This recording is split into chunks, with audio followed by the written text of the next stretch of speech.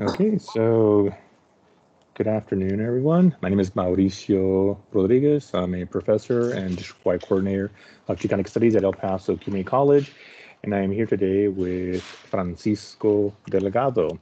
This interview is part of the Humanities Collaborative at El Paso Community College and UTEP. This particular interview is focusing on a project that I am working on with my research assistant, Vanessa Zamora. And so we're going to begin our talk here with Mr. Delgado. So we have some pre-written questions that you had access to before our discussion today. We're going to jump around here, but to give everyone an idea as to what it is that we're talking about, who it is we're speaking with. Can you please tell us about yourself, your upbringing, and your profession, either directly or indirectly as an artist? So as you mentioned, Mauricio, my name is Francisco Delgado. I am originally from Ciudad Juárez, Chihuahua. I came to the U.S. as very young, going back and forth came to El Paso very young, going back and forth to Ciudad Juárez and El Paso, as many fronterizos have done over many years. I studied here in the U.S. Um, you know, elementary, middle school, high school at Bowie High School, and then I continued at El Paso Community College, where I studied most of my basics, and then transferred to UTEP, where I studied my bachelor's degree in fine arts.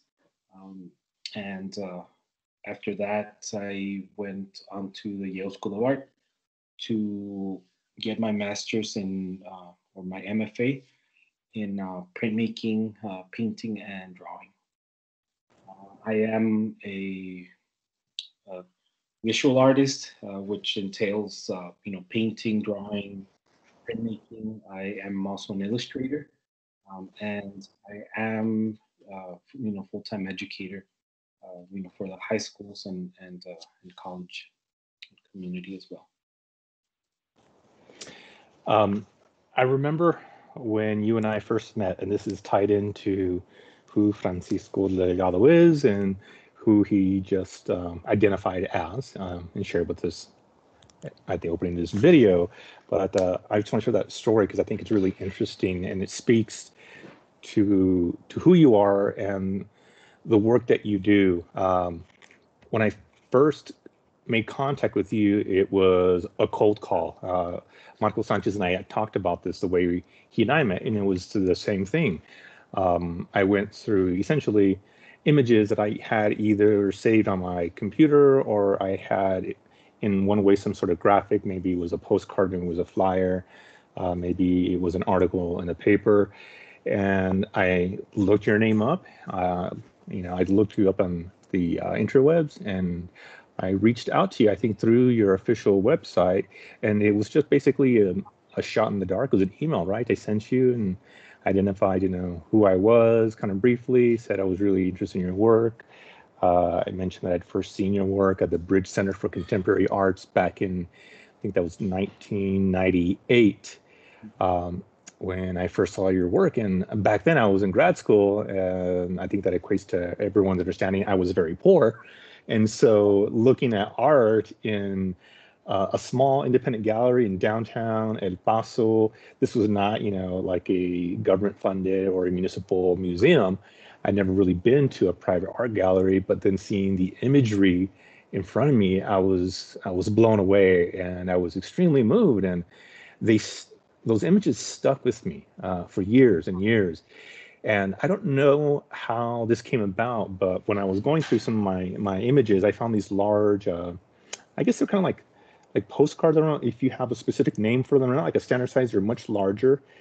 And it was of a painting that was owned by Juan Sandoval, was on display at Cinco Puntos Presses, the local publisher's headquarters or main building in downtown El Paso, and now it resides in Austin, Texas, with the Mexi Arte Museum.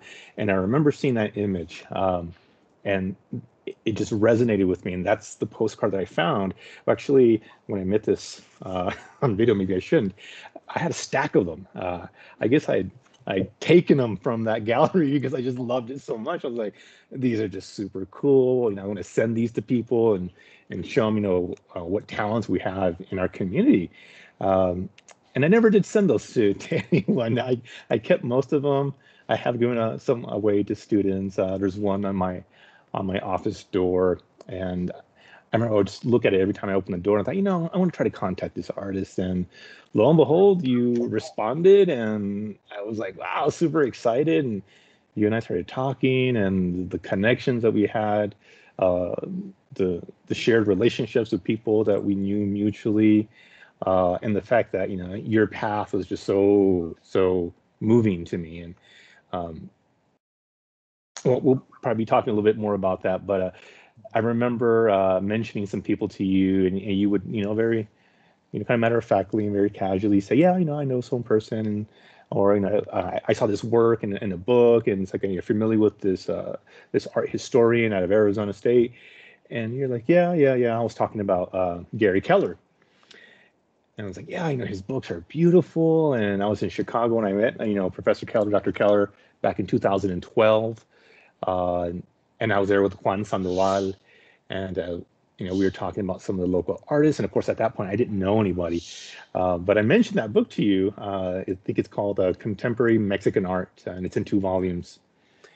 And you didn't say anything. You didn't mention anything about, you know, the work contained in that book. And then one day I was speaking to Margie, my wife, about you, and se me prendió el foco, and I was like, wait 1 second. And I ran to my desk, and I pulled out I think it was volume 1, and I just flipped through it, and lo and behold, there you were in Dr. Keller's book.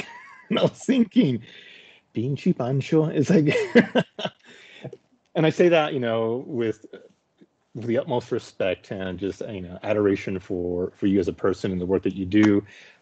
You're so humble, and you shouldn't be. The work that you do is monumental. It's inspirational. It's very important.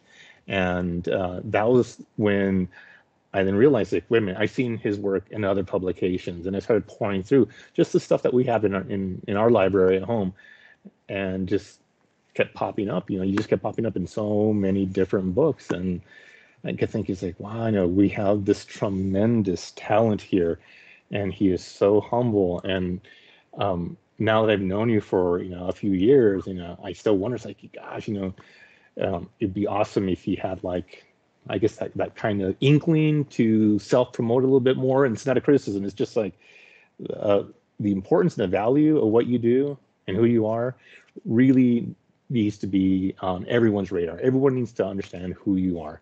What you do. But anyhow, you know what?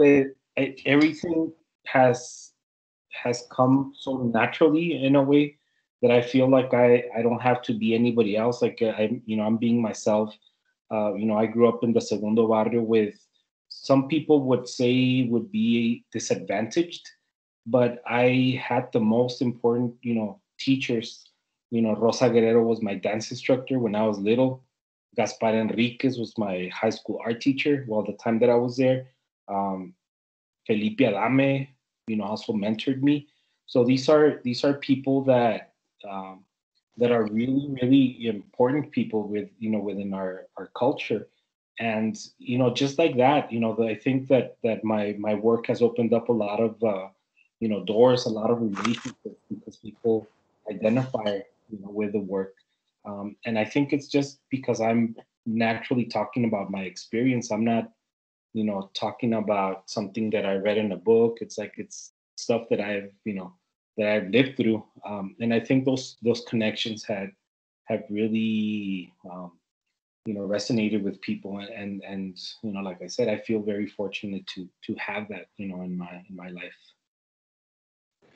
and so you're mentioning a lot of very important names here, and I want to go through, you know, some of these places and people that we keep bringing up, because hopefully, well, the people in our community will understand and recognize who we're talking about. For those who may be viewing this video elsewhere at some other point in time in history, or in the future, I should say, the community from which you work, and this is part of the project and one of the overall goals that I want others to understand and appreciate, is the work that is produced by you in this space, from this space, and then directing it outward, but then also, of course, embracing it here within the community is extremely unique. It's not like other murals. It's not like other paintings. It's not like other prints. And one of the questions that we had here on the list asked that you talk about one of these specific mediums, and we can talk about the one medium that's on the list. We can branch off and talk about something else, but I do want to come back to the focus of this project, and that is to talk about how being a person from El Paso Juarez, Las Cruces, and this is kind of the area, the region that I was focusing on, and working from here, the sensibility, the aesthetic that you present. Okay, it's not just a product of the environment. Obviously, the environment's changing as you represent it, as you obviously discuss other larger or even more detailed ideas in your work as well. But that sensibility, that work from the Frontera, the borderlands where we reside, because of where we are, again, a binational, bicultural, bilingual area of the world that is unmatched. There's no other place on the planet like El Paso Juarez. Geographically, we're isolated for hours, hundreds and hundreds of miles from any other major metroplex. So we have what I would describe as kind of this little microcosm, this little isolated biosphere where an identity, where a language, where an aesthetic erupts, it blossoms, and then it branches out.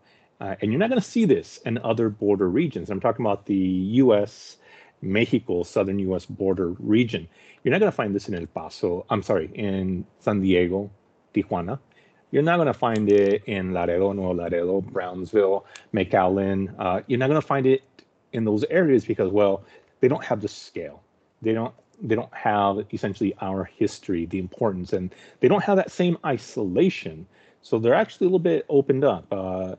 And South Texas, maybe, they're a little bit more rural, but again, we got to go, 4 hours to the north to hit the next major city.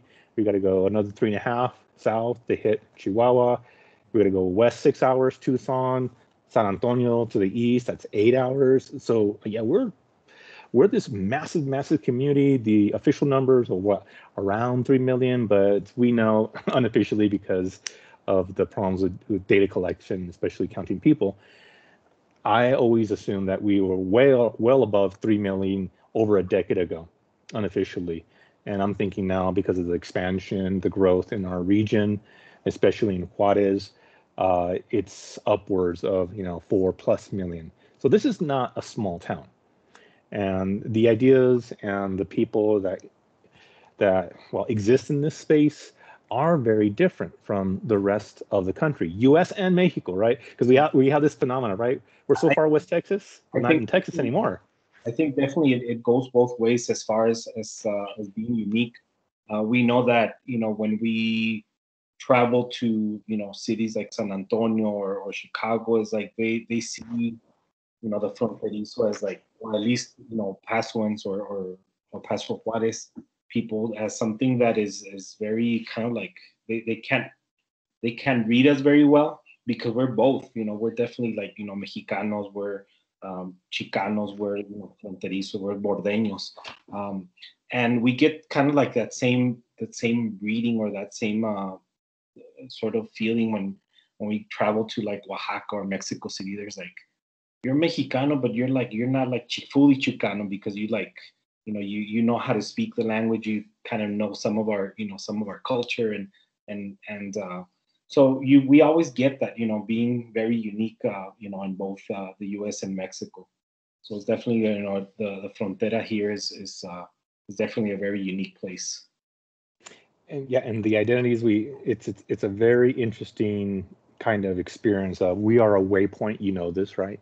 I think it was, and I hope not misidentifying the author, but I think it was Gloria Anzalúa who says that we suffer from a kind of cultural schizophrenia. It may have also been another Chuqueña, another El Pasoan, Alicia Gaspar de Alba, who may have said that. So it's either Anzalúa or Gaspar de Alba, but they said we suffer from a cultural schizophrenia. In other words, it's kind of a crisis of identity. But we also have the ability to move fluidly, right? And that is something that's very unique to us and a part of your work and part of the work of the artists that that we're lucky to surround ourselves with. And of course, the medium that you work in is not just a personal choice, but it's also affected by, well, the environment, the area that you're in as well, how work is perceived, how your work is also consumed. And I want to talk a little bit more about that because this is one of the delicate areas that I always feel very, very unversed in talking about is how we view art, who has the art, how is art shared and produced, and how is it made much more accessible. But I don't even know which piece we should focus on or medium. The question on the list I sent you was about printmaking and kind of these assumptions of the non-art collecting world, that a print is something that comes out of a machine on your desk. A brother printer puts out a print, right? But what you do is nowhere near what that machine does. Printmaking is varied, it's complex. Your technique is one of the ones that we fully appreciate and we fully love. And I live and work with your pieces every single day. There's not a single day that goes by that I don't look at your work. So we can talk a little bit about printmaking and kind of dispel that misunderstanding, or any other medium. No, that's fine. So definitely printmaking comes from like a commercial type of industry. Silk screening T-shirts or even lithography at one point was used to to sort of print books or pamphlets and all that stuff. But I think over the years, it sort of switch from just being a something that that is commercial to something that people would voice their opinions. We have the taller de arte gráfico in Mexico City, where you have all these protest posters being produced through the medium of printmaking. The Chicano civil rights movement was also part of it. You have the uh, the farm workers, producing posters so they could, tell the community what was happening. They would, have their voices printed on there. So definitely, like, we have a history, and I've adopted, that kind of lineage, where I can produce work or fine arts work with with a social background, social content, distribute it to to somebody that that could pay afford $10, $15, or even just pass them out. So it's something that that, again, that's accessible to people. It's not a painting where sometimes it's worth a lot more, more than than what some people can pay. So I think that's what attracts me to that medium, to printmaking. So so yeah, I mean, it's definitely fine arts, but at the same time, it has that social background, that you can educate people through, through your imagery. And so let's run down the list of the kind of prints that you work with. So you mentioned lithography. Mhm.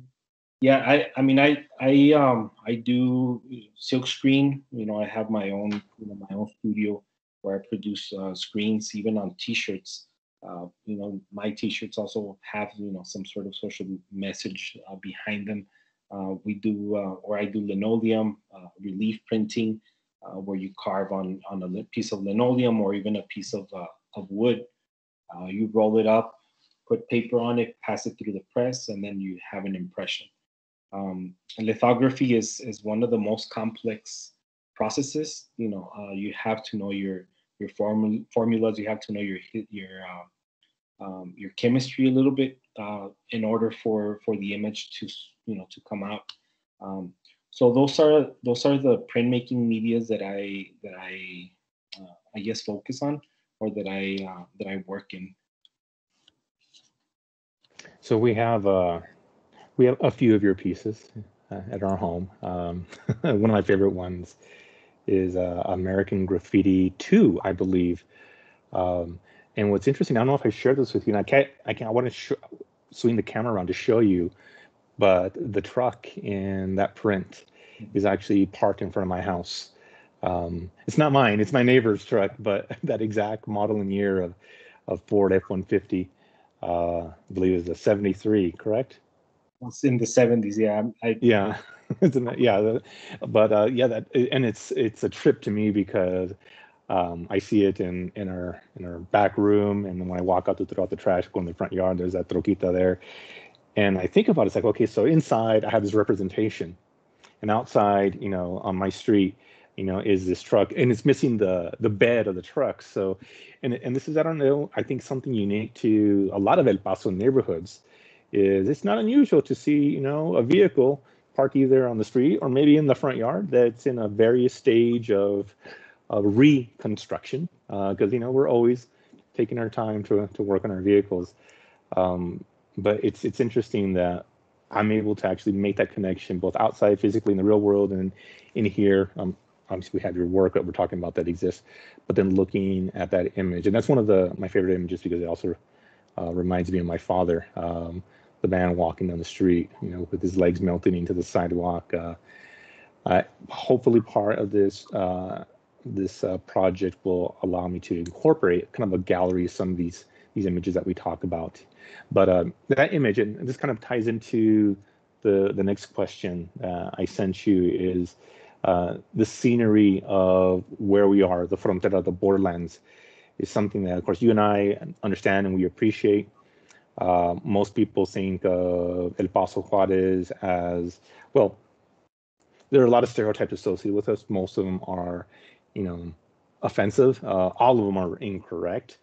But we understand how we move between these areas, and what you choose to actually portray in your work is one of the reasons why I was just so enamored and so drawn to, well, your hand and the things that you can do with that, but the symbolism, the imagery, the context that you present, all of that was like extremely powerful to me. And I wanted you to maybe talk a little bit about the vibrancy, the essence, the life, what makes El Paso Juarez so beautiful for millions of people to want to live, to stay here. Well, definitely, like part of the work and part of who we are as a city is it's the workforce. We are just the in a way blue collar workers. Everything's founded on that. I know my family comes from people that have worked in roofing for myself. I was a roofer when I was young. My tias and my mom, cleaning houses and stuff like that. So like it comes from from the working man. The truck that's depicted in that image is it's actually a cartonero truck where they have kind of like the rails on the side because they stack cardboard really as high as they can, or pallets to sell them. So I think definitely that's one of the things that that El Paso is kind of founded on, the worker, the immigrant. So I try to depict that in the work, whether it be through textures, whether it be through iconic images, things that we see around, the star, the star in El Paso, the cerro, lea la Biblia, all that I try to put into the work so that the working class or anybody that's around can identify with the imagery and symbols as well. And your work is I would say it is overt in its social criticism, in its political criticism. And some people, they may not understand that, especially again, people who are not familiar with El Paso Juarez. Again, they may have heard of us and they may assume that we still ride horses out here and we all wear cowboy boots and sombreros, or those kind of misunderstandings are pervasive outside of the region. But some of the stark realities that we deal with that I would say are the opposite of a beautiful aesthetic is the militarization of our communities. And that's something that's very, very strong in a lot of your recent work that we have. The border wall, which we all know about. But if you're not from this area, and looking at pictures or video of the border wall still does not do it justice, because to stand at any vantage point where you can see the horizon and the wall, and to then realize and understand what you're looking at as being a man-made product that is essentially just a line, a drawing, almost like you would see this bold Sharpie marker line down a blank page of paper, and this is what we look at and have to deal with. You depict the border wall, you depict the militancy of that wall and its surveyors, the eyes, the boots on the ground, talking about all the different groups under the Department of Homeland Security, right? Of course, Border Patrol, everybody's familiar with. We have Customs, and then we have all these joint projects with just about every single law enforcement entity known in this country and unknown. A lot of people don't know this, but we have the densest law enforcement population per capita in the country. And part of it has to do with the military bases that we're surrounded by. We got Fort Bliss, we have Holloman Air Force Base, we got White Sands Missile Range, we have just this entire presence of, well, a reminder of not beauty. And I think that's one of the reasons, or part of the reason why I depicted, because like I want to document also what's happening and what has happened to us fronterizos, over the past, couple of decades, where the dynamics of, of families, the dynamics of the cities have changed because of the militarization of our border, of the wall and stuff. I think, it sort of puts, like you said, a Sharpie, line, through our, through our geographical landscape and stuff. And that is, again, like I said, that's one of the reasons why I want to depict it, because it has affected our families. It has kind of separated, a little bit of the Juarez that we knew, the El Paso that we knew, and what it is now.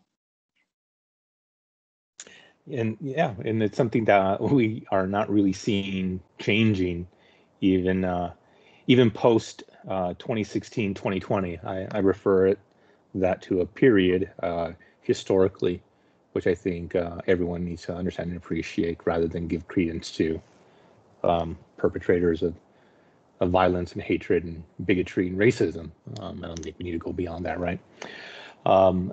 That period of time set in motion some events. Obviously, we were very unfortunate to experience the events of August 3rd, 2019, with the racist attack of our people at the local Walmart here. And that person, of course, is still incarcerated and still going through our legal system.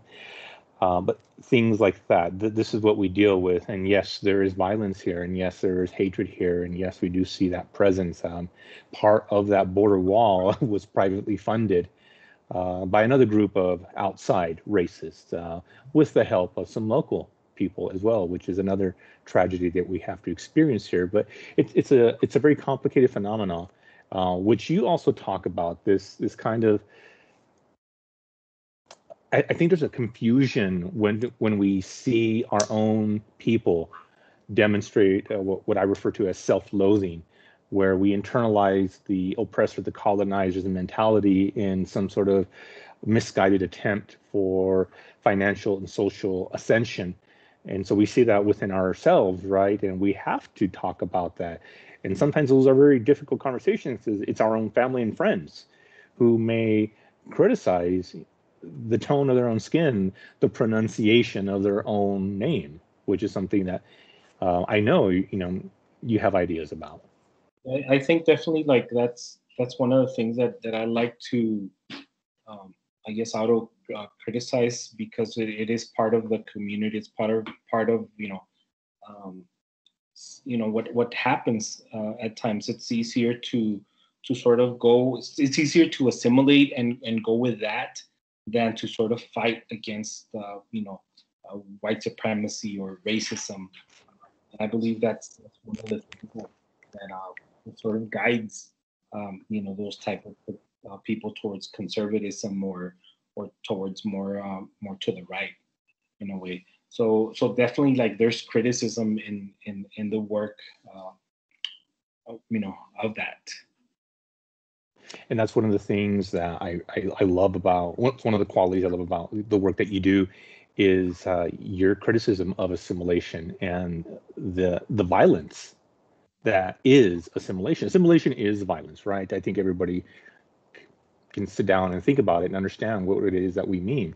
And the way you depict that in your work is also a very important part of, well, the reasons it's so valuable to us and should be valuable to everyone who's interested in what we're talking about, what they will eventually be looking at.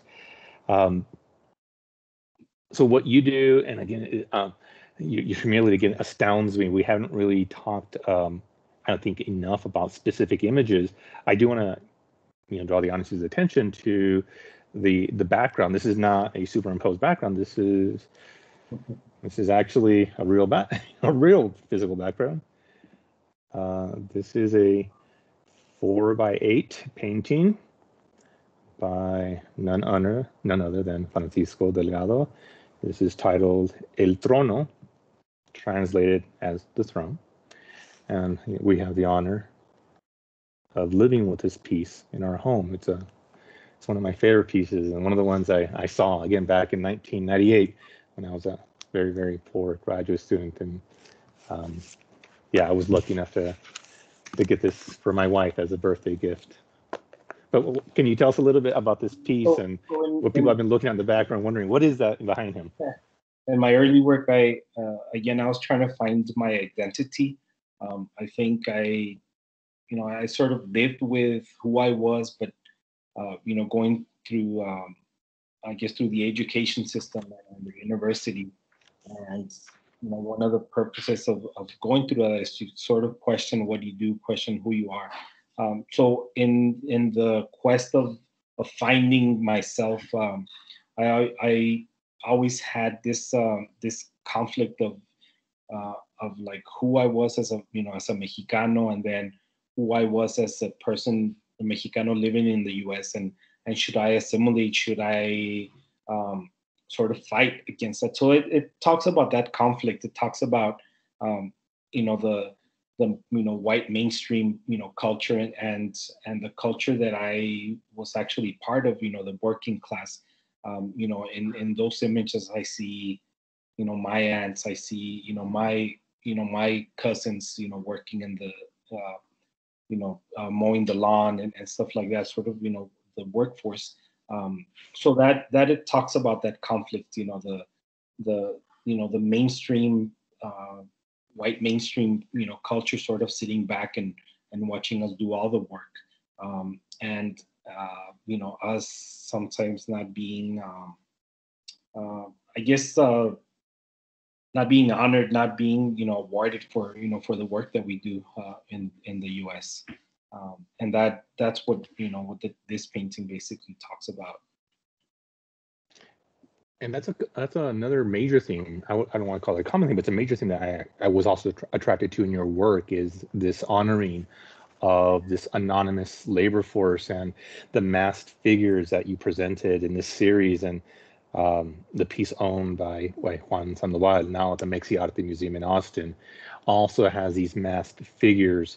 And that image is of a little boche, right? A Volkswagen Beetle bug sitting atop of one of our bridges here in El Paso, one of our international bridges.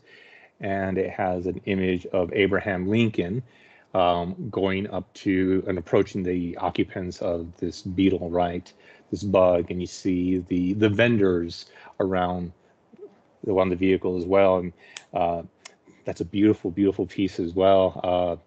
The last time I saw that piece in person was in 1998. I never did get to see it at Cinco Puntos Press, but that image appears in a lot of other articles that I've come across. And again, Very, very powerful imagery. And of course, you continue that here, right? Yeah. So the wrestling mask, it literally in Spanish, the luchador, the wrestler, really translate to somebody that's that struggles, or somebody that is in the fight. So I again seeing the Mexicanos as the worker, and fighting to survive, fighting to improve the life of their family.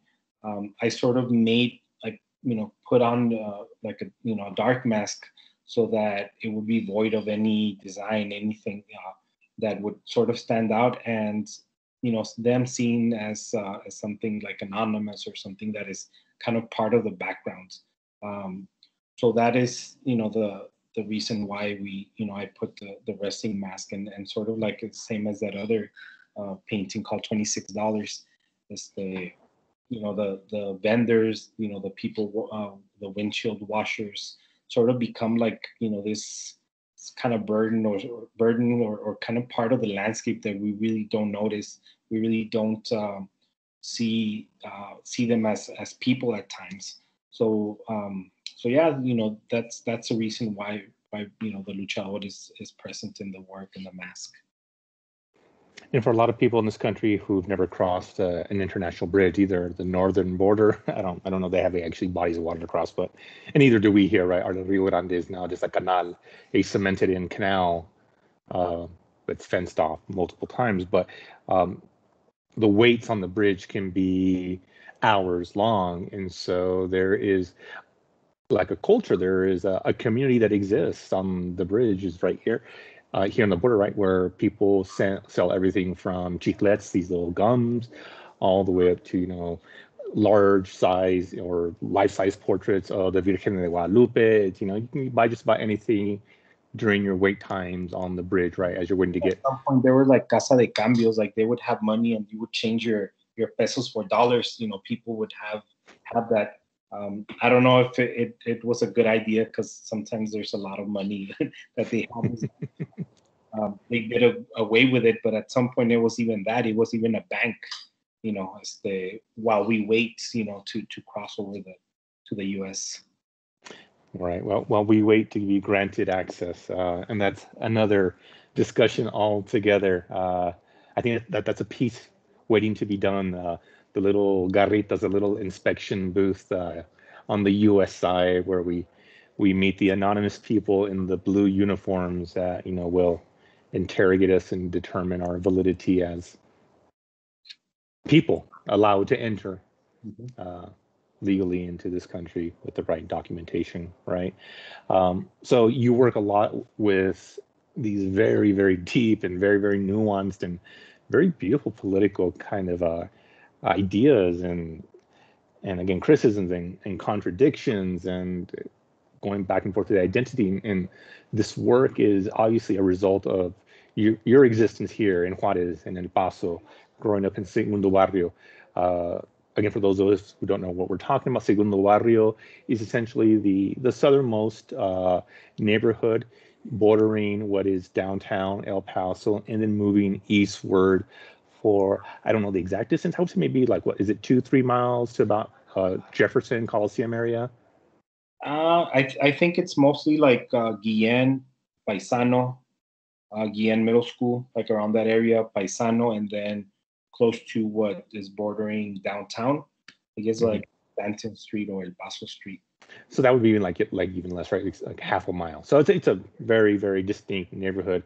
So officially, it's called the Second Ward, and it's the current neighborhood that is in most danger of being gentrified because of, well, a long list of reasons which we won't get into. But it's a neighborhood that you know intimately, that I know intimately.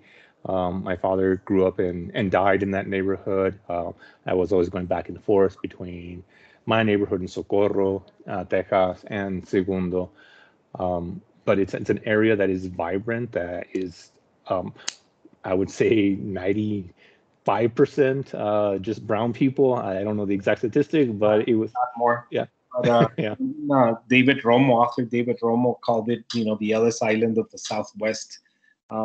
This is where, people from all over, Latin America come kind of establish themselves and then spread out to or branch out to other cities in the U.S. LA, Chicago, Denver, Dallas. So it's like it's truly an important area in the U.S. Yeah, important area, and yet one that needs to be protected, needs to be preserved. And there's just I don't know what else to say about that. It needs to happen. Of course, these are issues that we know about, but you have also practiced throughout your academic career, and I think it's really cool that that we get to talk to somebody who went to a local high school, who went to El Paso Community College, something you and I share in common as well. University of Texas El Paso, and then one of the things again that I later on discovered about you. So you went to Yale, and you don't talk a lot about that, and I'm still trying to get you to kind of to talk a little bit more about these things. But when I first went to your studio and you invited me into your space, to your home, and thank you again so much for that. It was just an awesome experience. You were telling me about some of the things that you went through at Yale, and then you were showing me what you were working on while you were there, and I was just blown away. And I remember leaving your home and driving over the mountain with my wife and talking about it, and I really didn't know where to start the conversation, but there were two pieces in particular that I just was so in love with. And my wife asked me, it's like, so which one did you like the most? And so I started talking about the image of your newborn daughter on the East Coast, and the way that was depicted. I said that was just like, to me, it's one of the most lasting images in my brain. I mean, it'll be there until I die.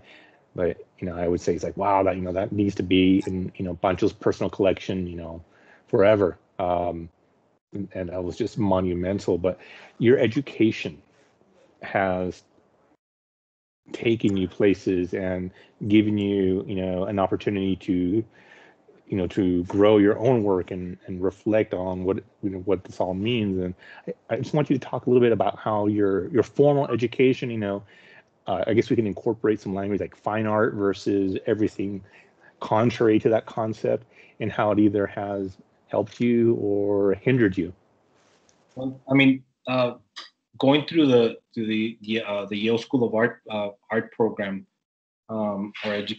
system of education kind of taught me both worlds, the fine art and the kind of like what I was sort of was used to, which is depicted as like or seen as a low art, which is muralism, which is street art, urban images. So I early that the 2 years that I was there, learned that I was different than others, because while some people wanted to to sort of go into galleries and museums and wanted to talk to curators, I wanted to to paint murals. I wanted to speak to the people. I wanted to for them to have their own I guess urban museum, if you will.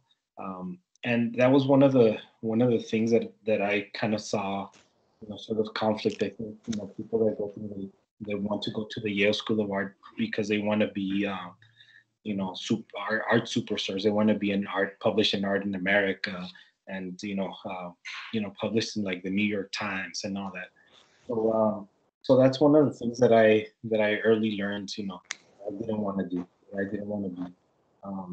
So even while I was there, I was trying to depict these very large paintings, which kind of emulated murals.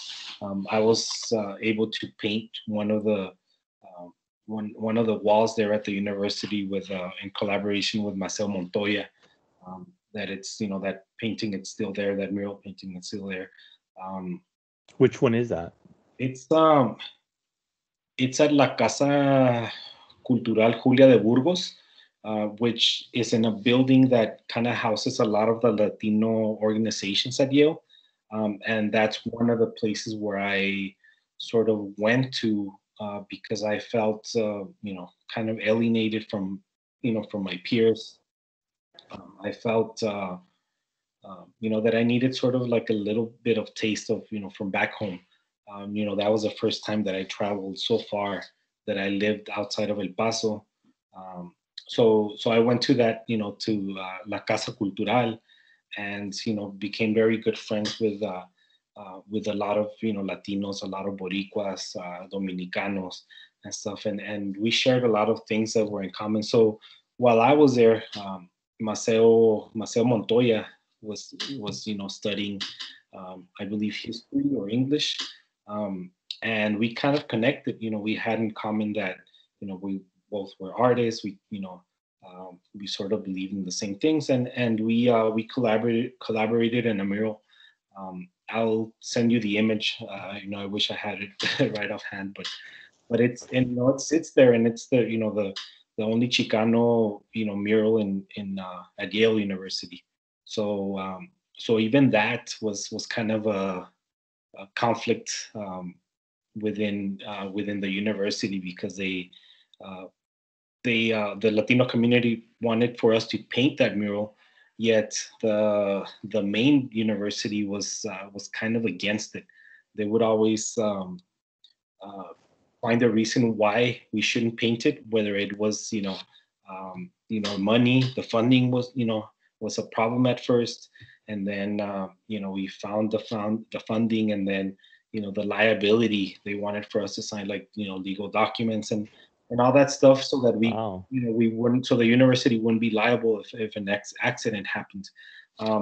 Which at that time it didn't make sense, but now, in retrospect, it did, because we were actually working on 3 tiers of scaffolding. But we were young. We were, Marcel must have been like, maybe 19 years old. I was like 21 or 20, 23 or whatever. But we decided that one day, since they gave us a lot of, they put a lot of obstacles, that one day during spring break, we just were going to paint the mural. The design was already set and everything. We had approval from, the community. So, on a Saturday when everybody left the university, we put up scaffolding. We whitewashed the wall. Well, we cleaned it, whitewashed the wall, and then we started drawing. A couple of days, in a couple of days, we had everything was all set, and ready to paint. And then we got a note from the dean that said, what, you did not get permission from us. You need to see us immediately. So we had to stop. In a way, I was scared. I didn't want to lose. My education. Maceo was a little bit more brave than I was. Um, but yeah, so we met with the dean, and ultimately, we went back and forth. We met a couple of times, and we said, what, the wall's already whitewashed. You can either sandblast it, or you can let us paint what the community wants. And we were about to get kicked out, and the dean finally decided that, what, we can't do anything about it, so just might as well paint it. So they allowed us, after that struggle, yeah, to sort of put our art, or the voice of the community out there. And what does can you describe the image? Because I'm really curious. Nothing controversial. It's about sort of a pyramid of massive people. One tier holding like a plank, or like a platform, so that others could climb up. So there were 3 tiers, and at the end, like the very top, it was basically community, like workers and attorneys and people that have gone through the struggle, sort of going up the ladder and becoming successful. And that is basically what it was. So there was, again, there was uh, nothing, I guess, too political.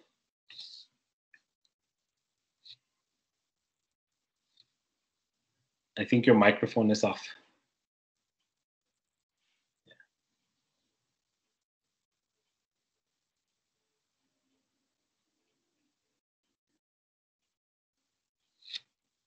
Yeah, and I think, if you're still recording, I think that was one of the successes of. You can't hear me? I'm going to chat. Okay. Oh, yeah, I can hear you now. You can hear me now? Yeah. Okay. I think my thingies died on me, so let me just throw these away. I use them because of the background noise and all of our dogs, but you can hear me now, right?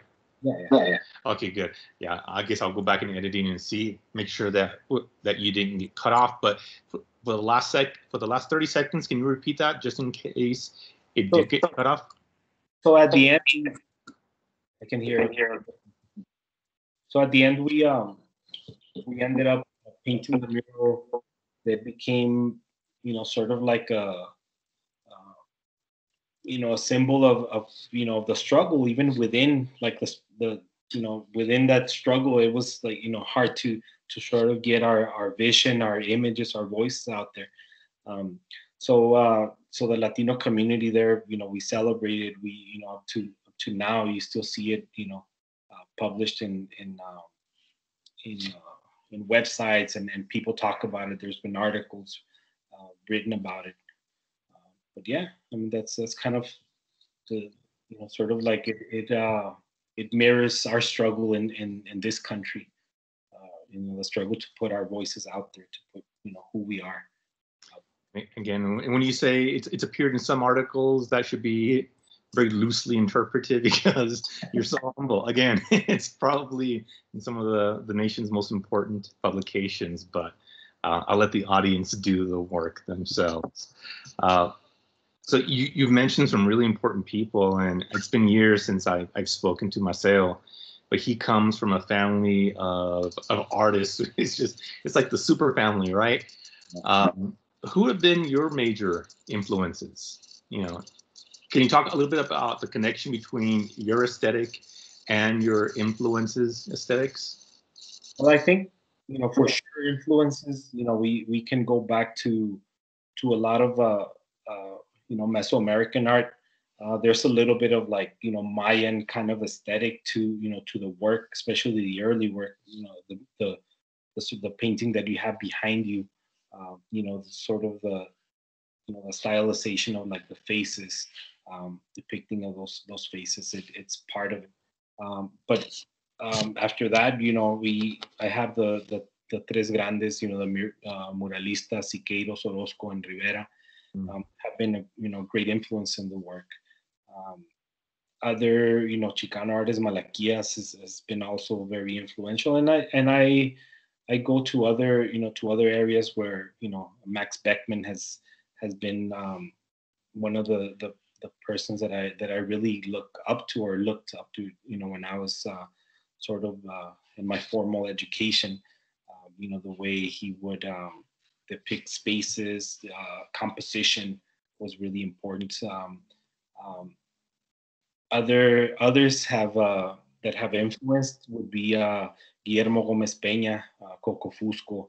Like those artists have been, their art performances are very direct.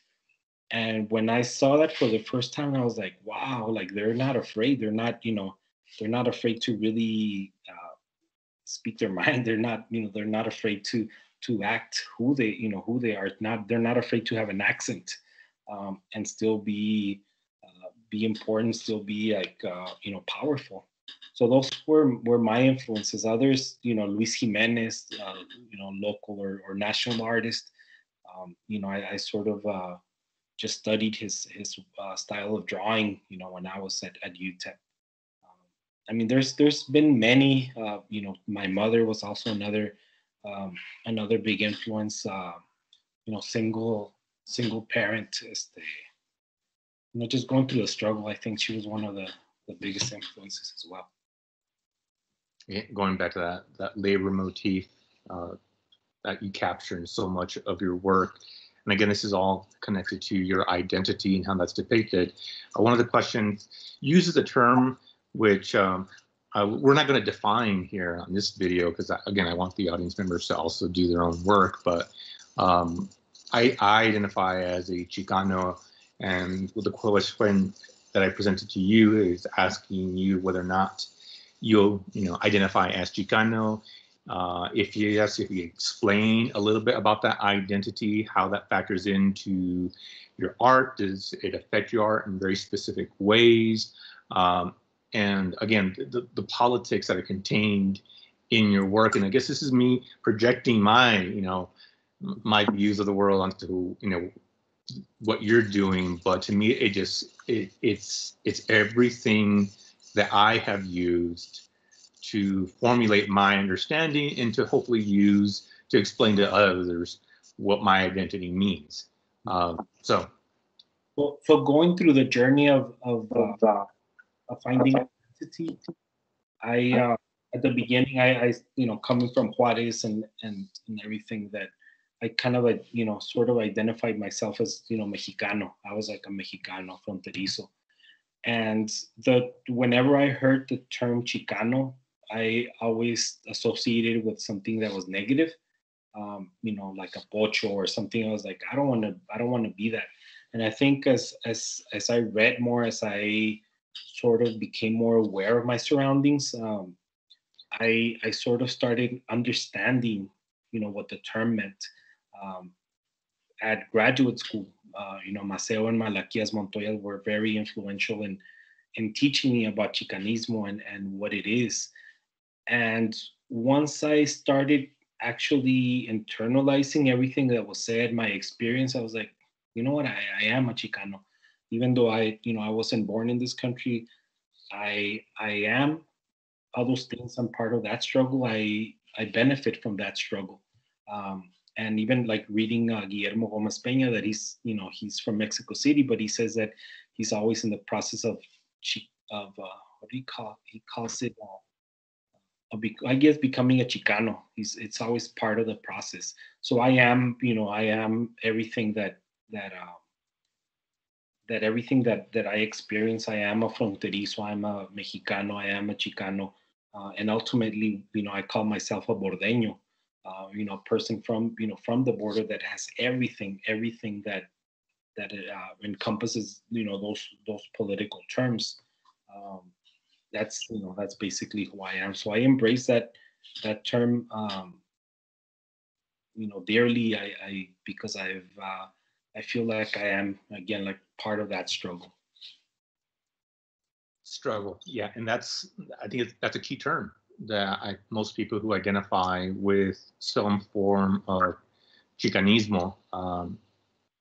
Now, my program, Chicanic Studies, now is talking about the complications of gender fluidity, gender identification, and gender expectations and roles and whatnot. But what you're talking about, that struggle, I think, is something that is tantamount to that examination of that.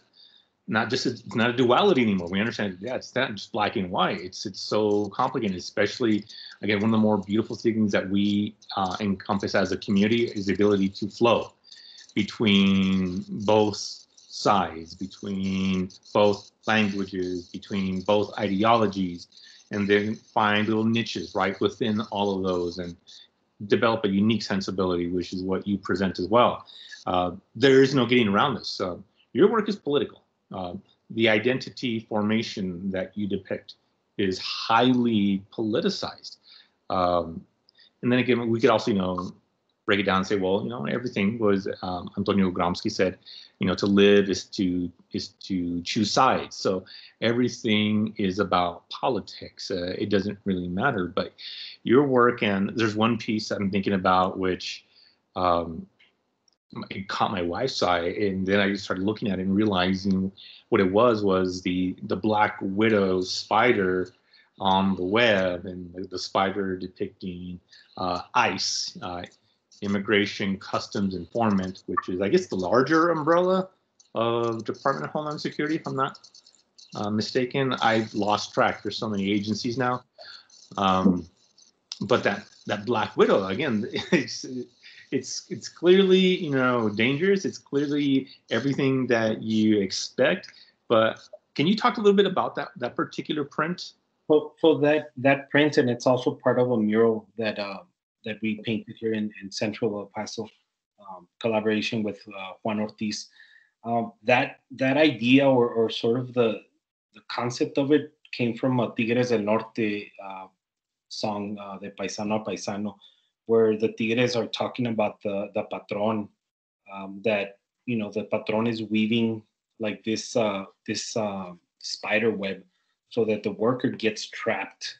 You know, they get trapped within, you know, within the system. They can't advance. So I saw kind of like similarities in ICE, or in these I guess what, you know, what they call the law enforcement, border law enforcement agencies, that sort of throw a web so that they can trap families, so that they can separate families, and that's where the image is coming from. You know, the little ice helmet, sort of just for people to know who that spider web is, or what it is. So that particular piece, and I can't remember the date that we acquired it, but this was, I'm going to guess it was pre 2016. But I can't, I'm not too sure how we can talk about this without even going into those specific details, because I don't want to invoke certain names simply out of just, well, you know, a desire to not, you know, give credence to those 4 years, right? But your work, again, it's there, it's obvious. One of the reasons that we love it so much and that we choose to live with it as well. Have you worked on, and can you speak about any very recent pieces that are a reflection of our very recent political experience? Again, the year is now 2021, and we just survived, you know, 4 years of well, domestic war. Yeah, I mean, I think during those 4 years, I can't say that I really, you know, that I really didn't do work that spoke of the situation of what we lived through. But I think like now that it's sort of over, and we have sort of like a new, like a positive vision, or kind of of hopes that you know, the nation will go in the right direction. I think the work is sort of, you know, becoming a little bit more positive. It's not as dark as before. And I think, you know, with, you know, going through the pandemic and all this, I feel like, you know, what's going to happen, you know, within, let's say, you know, starting, you know, this summer and the fall, I think there's going to be a lot of really powerful art that's going to be created because of what we have gone through, and you know, the trauma that we've experienced as, you know, as people of the world. I think that definitely, like, the artwork has become a little bit more optimistic and positive, and again, you know, trying to reach the community and telling them, you know what, it's going to be okay, and we're gonna, you know, we're headed in the right direction if everybody works together. And yeah, that is the hope. And again, for those of us who will be viewing this video in the future, yes, we have the pandemic as well. So we're fighting a virus on top of another virus that we had. But yes, we're going to make it out, right?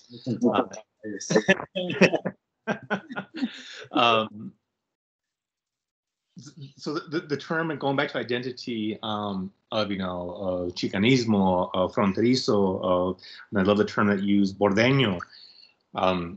Getting people to understand it and what it means, getting people to, you know, understand what it means within, you know, the larger world of art, especially graphic art, because there are obviously so many different levels and genres of it. I often take it very personally when people want to start talking about, you know, well, what is, you know, a Chicano writer, because that's my background. And then I have to also consider, well, people don't necessarily like the idea of being pigeonholed or being boxed into a space because of a lot of very valid reasons. But I mean, these issues are there, and they're ever present. Can you talk a little bit about, you know, what is, you know, Chicano art within the larger world of art, and how does it matter, and should it be distinguished, you know, as something within a larger thing itself? Yeah, well, Chicano art is I guess, he needs subcategory of art. It's not really like the mainstream. It's something that you do locally, or it's something that you do with your community.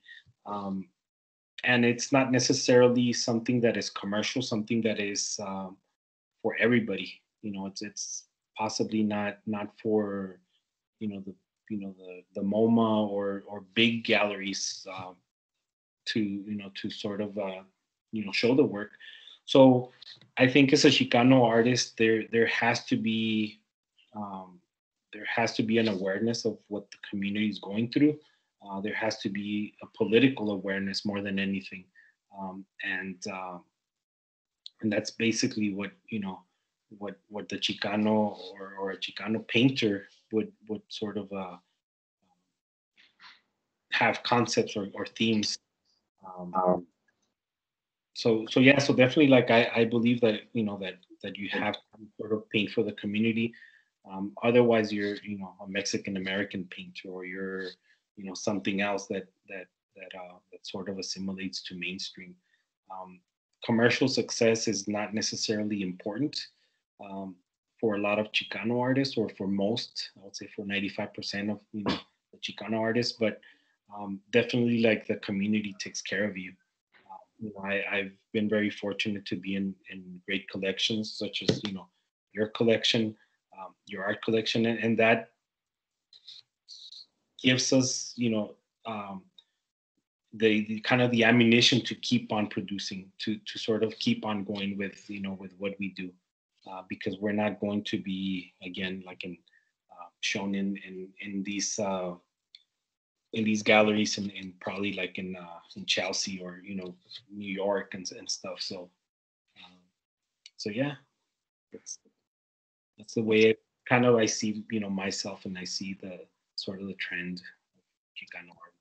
And that's something that I'm still trying to figure out, and I love that I've been able to develop relationships with you and other artists that we love and support, and we wish we could support even more. But it's one of those things that we understand that requires a delicacy. Your work is labor. Your work is an understanding. It is the product of your knowledge, of your experience, but ultimately it is work, and it needs to be honored. And when we say honored, and you, of course, you and I have talked about this before, it doesn't just need to be displayed and viewed and discussed. It needs to be compensated. And how do we do that? And and how do we respond to comments that are flippant or dismissive of certain works?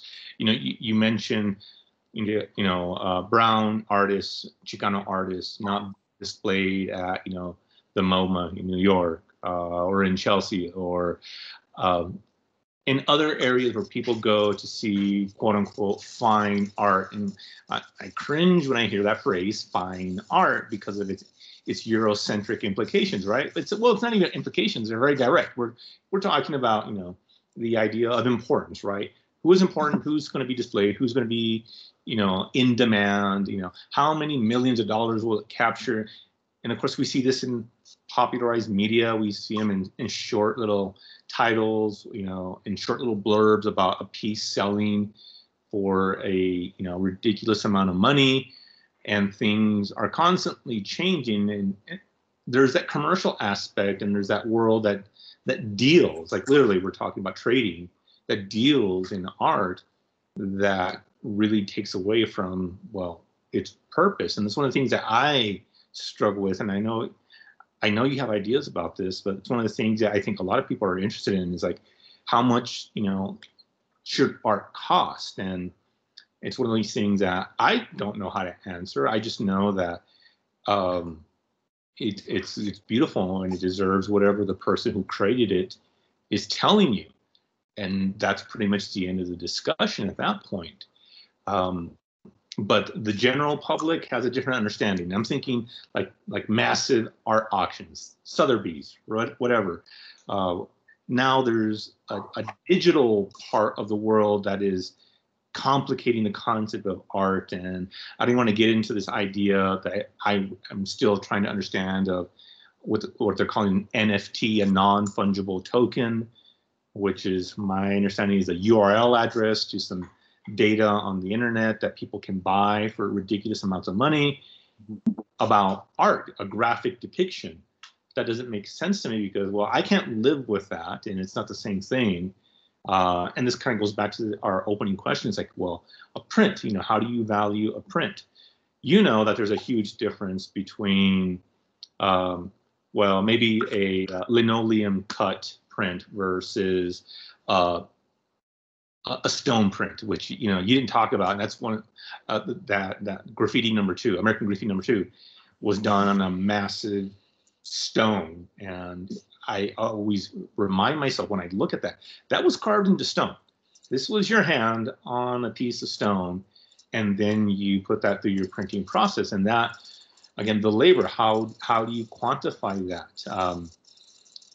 People have, I guess, dealers, galleries have an understanding of how they can market pieces, how they can negotiate those prices, and I'm always very tenuous about talking about those things, but it comes back to the value that we place on art in general, but then specifically this category of art.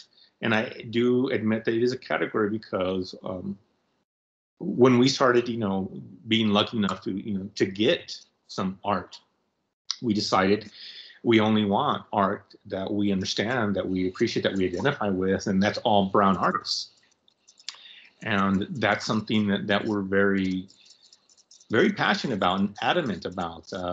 It's important to us to support, to do what we can to honor, and then to pass that knowledge and that understanding of appreciation on to others. Because as people look at what we love and they ask questions, you've heard this. It's like, so here it comes.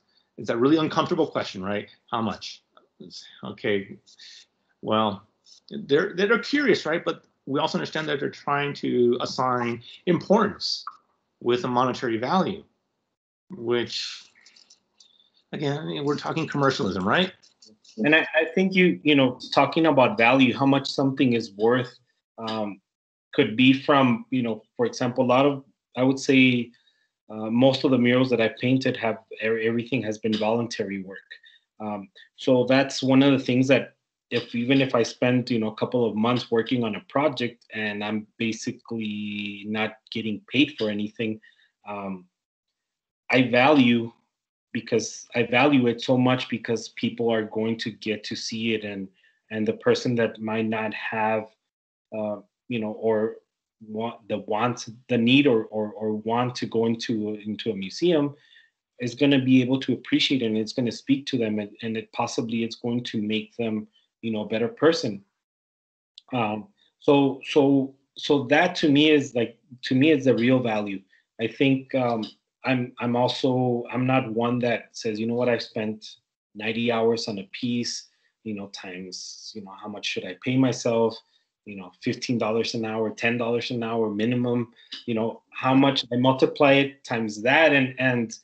I'm not one that sort of has to do that, or that wants to do that, because then I'm probably gonna, end up just volunteering my time again. So one of the reasons why I teach is also to help myself produce something that is not dictated by a gallery. It's not dictated by somebody else's vision. It's my vision, because I'm able to, to support my family. I'm able to sort of be comfortable enough where I can keep producing something that is going to speak to, to the community.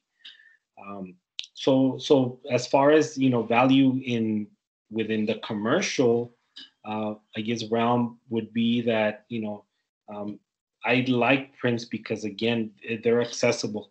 Like if I have a painting that I spent, X amount of hours, could be worth, thousands and thousands of dollars, right? Versus a print where I spent, possibly a week, I can, sell it at a reasonable price and still get a little bit of, of profit, so that I can keep on buying more materials and keep producing and keep on going, traveling to Oaxaca to make prints, or Veracruz or Austin. That's basically what, the value that I find within my work. Yes, I'm part of also, other um, other other I guess commercial things with, illustrating children's books, which also brings probably the, more money than what I've made in my paintings or in my drawings, which is another aspect that kind of helps me produce more work that can be very direct, can be very political or social. So I think as far as value, it's like I really, after so many years, I don't have a grasp on what the value of things or the value of things that I make. But I think I've been very fortunate to that most of my work has gone into collections that are that appreciate what I do, and that are willing to share the work. They're not storing it; they're showing it. They're publishing it, and that's, to me, that's valuable enough.